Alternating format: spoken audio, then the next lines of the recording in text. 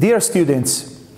the Managing Board and the Academic Senate reaffirm the commitment of the University of Siena in building for its students and with its students an ideal educational environment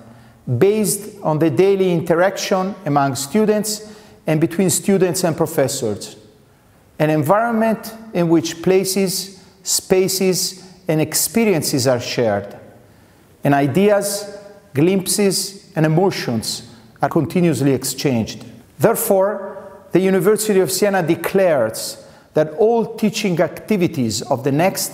academic year will be delivered in presence, provided that the local and national epidemiological situation will not worsen. The governing bodies and the technical structures of the university are organizing and will be implementing all necessary instruments to allow the regular carrying out of teaching, respecting all measures enforced at the time for preventing the spread of the COVID-19 infection.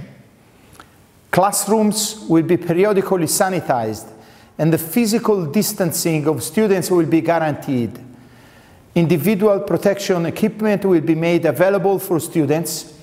and course schedules will be redesigned on 6 days in order to use all time and spaces available.